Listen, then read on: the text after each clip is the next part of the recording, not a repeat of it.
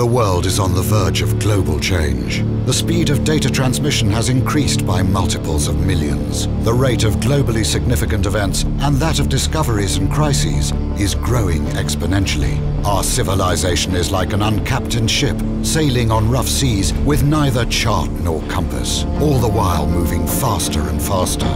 The time we have to make the right decisions is shorter and shorter.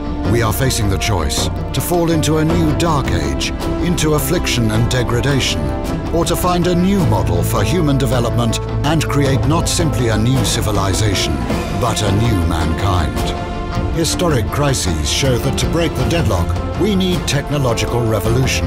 It is clear that today's revolution will also require the deepest social transformation. The world's community and leaders should encourage mankind, instead of wasting resources on solving momentary problems, to focus on the technologies of the future: nanotechnology, biotechnology, information technology, cognitive technology, genetics and robotics.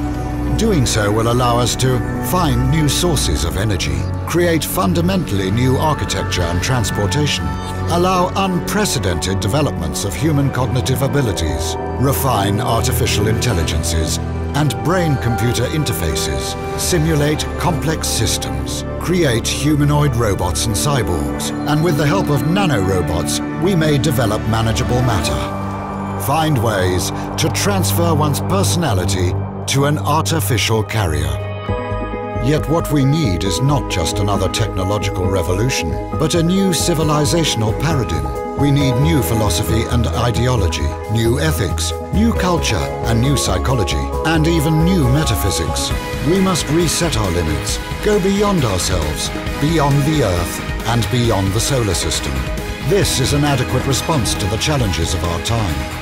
Thus, new reality and future man will arise. Could it happen spontaneously, by itself? Unlikely. Humanity does not have a master plan of its development. It seeks stability. It lives in the present and does not plan. It preserves the status quo and tries to escape development. It does not tend to map future centuries and take responsibility for evolution. In consumer society's culture, there is no evolutionary vocabulary and rhetoric. To break the deadlock, the Russia 2045 movement was founded. It is a mega project intended to reach new heights and meanings. We intend to create a new vector for civilization, aimed at constant human development and evolution. As happened with the mega projects of the last century, the nuclear and the space programs, we integrate the latest discoveries and developments from the sciences: physics, energetics, aeronautics, bioengineering, nanotechnology, neurology, cybernetics, cognitive science. May everlasting spiritual ideals and values help us avoid going astray. Our project will give new meanings to the millions of people on Earth, will become a result of their joint creativity, and will lead us out of the impasse. Away from the murder of nature and physical death, forward to the realm of freedom and creativity, to the depths of the ocean and to the stars, to the infinite universe of our inner world. Our forecast for the next 40 years. February 2012. Global Future 2045 Congress is held in Moscow. It is a debate platform for discussion of our civilization's prospects for development. 2012 to 2013, the global economic and social crises are exacerbated. The debates on the global paradigm of future development intensifies. New transhumanist movements and parties emerge. Russia 2045 transforms into World 2045. Simultaneously, the 2045.com international social network for open innovation is expanding. Here, anyone interested may propose a project, take part in working on it, or fund it, or both. In the network, there are scientists, scholars, researchers, financiers, and managers. 2013 to 2014. New centers working on cybernetic technologies for the development of radical life extension rise. The race for immortality starts. 2015 to 2020. The avatar is created. A robotic human copy controlled by thought via brain-computer interface. It becomes as popular as a car. In Russia and in the world appear, in testing mode, several breakthrough projects. Android robots to replace people in manufacturing tasks. Android robot servants for every home. Thought-controlled avatars to provide telepresence in any place of the world and abolish the need for business trips. Flying cars. Thought-driven mobile communications built into the body or sprayed onto the skin.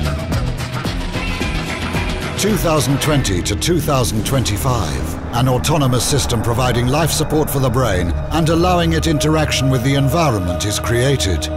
The brain is transplanted into an Avatar B. With Avatar B, man receives new, expanded life. 2025. The new generation of avatars provides complete transmission of sensations from all 5 sensory robot organs to the operator. 2030 to 2035. Rebrain. The colossal project of brain reverse engineering is implemented. World science comes very close to understanding the principles of consciousness. 2035. The first successful attempt to transfer one's personality to an alternative carrier. The epoch of cybernetic immortality begins.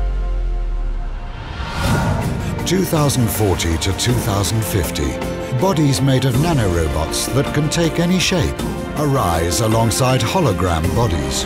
2045 to 2050. Drastic changes in social structure and in scientific and technological development. All the prerequisites for space expansion are established. For the man of the future, war and violence are unacceptable. The main priority of his development is spiritual self-improvement. A new era dawns. The era of Neohumanity.